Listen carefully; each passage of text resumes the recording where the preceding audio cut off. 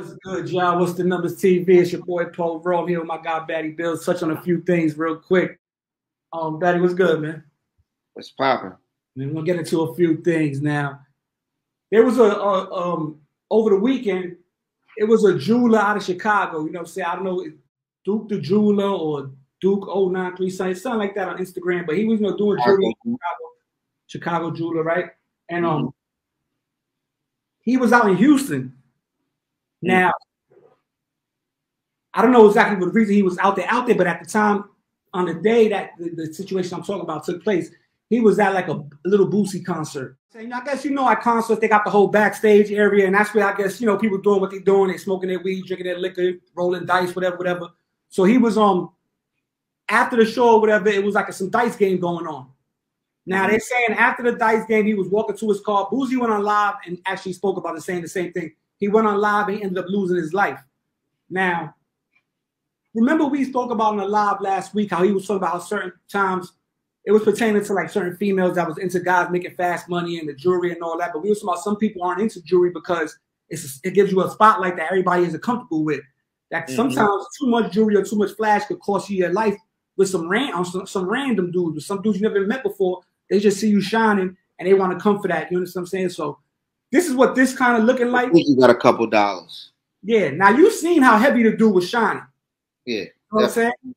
Yeah. He was more than shining. He was glistening. Yeah. So do you chalk it up as he should have been moving with security, being that you a jeweler, you know how you live it? Or do we chalk it up to, once again, wrong place, wrong time? Or do we just try to give the youngins something to think about when it comes to, like you said, glistening? You're not even shining no more. You glistening. Like, was he dolo or was he had his people? Was his peoples with him? It looked like he was dolo. So he went to Houston dolo, heavy, and like I guess he felt comfortable because he was with Boosie, or Boosie invited him to the show. Or maybe Jay Frank. I'm not sure. I just saw it was in the video. Mobb tied up. He felt comfortable. Or he might have been out there like that before and nothing happened. You know what I'm saying? It could be a precursor to the situation. Because I see people in the comments saying, oh, that wouldn't happen to TV Johnny. Why we only do this to ourselves, this, that, and the third. But I don't know if TV Johnny's in there rolling dice. Even though that's not a reason. But it's like, do we got to move? Like, basically, you out of town. Judging from the videos, it looked like you got hundreds of thousands on. Hundreds of thousands on. Then you got bread on you, too, because in the video of the dice game, you see him just counting straight hundreds. Yeah. So it looked like I said, he was heavy. You know what I'm saying? Now, he was heavy. Is it like people say, oh, only broke people take people's stuff, or only a clown to take something that isn't theirs, which is true. But it's like we also got to be smart out, because it's like we know what type of energy is out there, the type of wolves is out there. You like a steak in front of a bunch of hungry wolves, 400, 500,000 on. It's like, it looked kind of crazy. Like, should he have been moving with security, you think, being that he was a professional jeweler? He should have been moving with somebody. Even if it was like, if he was dolo, then he was moving totally wrong. But he might have been felt comfortable because he might have been dolo before in a situation around them same people and nothing happened. Yeah. So he might have been like I said, it can be a precursor to the situation. You know what I'm saying? But if he was dolo, he should have been moving like he should have been at least like with Jay Prince and them, was like something. I don't know, bro. Like moving dolo when you super heavy, you going to dice games. It's promotion for him at the end of the day because he's a jeweler, but it's still like, you understand? Like it's like that's bad. That's bad. Like bad promotion, right? Like bad, like that's bad. That's bad movements. Bad planning. It's like if you from the streets, bro, and you heavy like that. If I'm heavy like that, bro, there's somebody with me, bro. Well, I got it myself at least. Like let's look at the robbery that took place with over the 20 bands. That's 20,000. Correct. You know what I'm saying? That they did that for. Like, he got like 100 on his neck. Yeah. Yeah. You know what I'm saying? He got 100 on his neck. Now, I wouldn't be like the dudes that did Pop Smoke and sell a watch, $50,000 watch for $3,000. Like he got on his neck. I'm either holding or like yo, boom. I mean, like whoever robbed them turned the robbery into a homicide, which they probably shouldn't have had to, because he probably would have gave it up. You know what I'm saying? But like 100 on his neck, like somebody's coming for that. And honestly, you know what's crazy? When you that heavy, they might just come straight shooting just to lay you down and take what they gotta take, because they don't want no resistance when you that heavy. You understand what I'm saying? They might just be coming for what they coming for. Like, yo, they looking at the purse. They looking at the purse. I got 100K. He shaved them at the dice game. We don't even know how much he shaved them for. So he got 100K on his neck.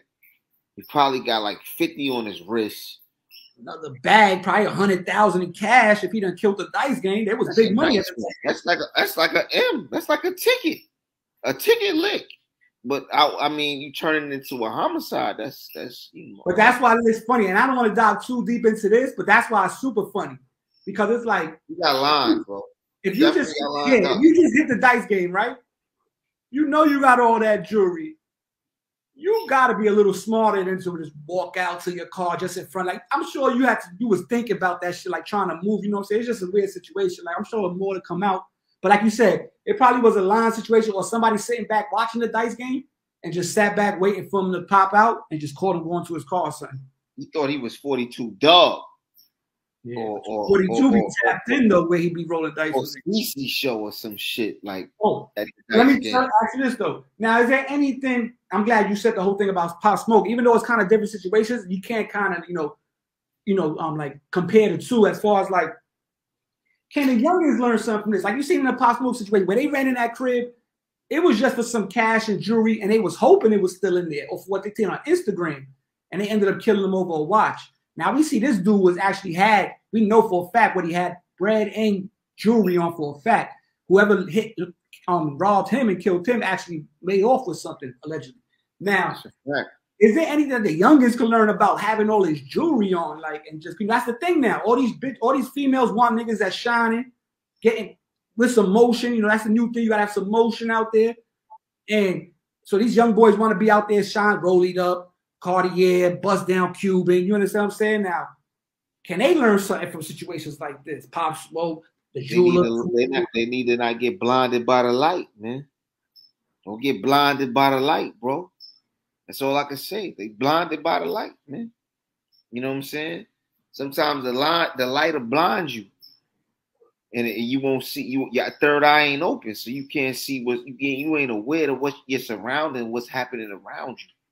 You know what I'm saying? They blinded by the light that they receiving from the material wealth that they got. That shit come and go. You know what I'm saying? You can lose it and get it back again. Don't get blinded by the light, though. That's all I could give the youngest is don't get blinded by the light. The light is good to an extent. It comes with its pros and it comes with its cons. Are you ready to motherfucking handle the consequences that comes with it? The pros is good. Yeah, I might get some ass. I might network and meet another, something, that can add to the cipher. Mm-hmm. You know what I'm saying? But are you willing to deal with the cons? Because the cons could end up with your life lost. And sleep in peace, Chicago Duke. You know what I'm saying? Yeah. But like I'm gonna tell the youngest, don't get blinded by the light, man. Yeah. Only thing I can tell them is like that off switch is the motherfucker. Like, it's cool to wear your shine. It's cool to be out there shining. It's cool to get that attention. But just know, every time all that attention you get from them females, there's also some wolves out there giving you that same attention. But the sad part is you might not be seeing the attention they giving you until it's too late. You understand what I'm saying? So, and the females might be rocking you to sleep. Facts. And remember, sometimes it's okay to leave your jewelry home if you're not moving right. If team ain't strong that night, only a few of y'all going out, only a few of y'all going out of town this trip. You know what I'm saying? Sometimes you don't got to bring it all. You don't got to shine too much. You could just do you. Take it easy. Know when to shine and when to turn it down a little bit, man. It might save your life out here, man. Like Batty said, rest in peace to, Chicago Duke the jeweler out of Chicago, man. Sad situation, but You could learn something from it moving forward. Before you like you said like how they be doing like doing these kind of things, but like overall, man, like it's so much fucking obstacles out here in these streets, bro, and people is hungry. You know what I'm saying? So you got to be on point, bro. You got to be on point. It's game 7 every day.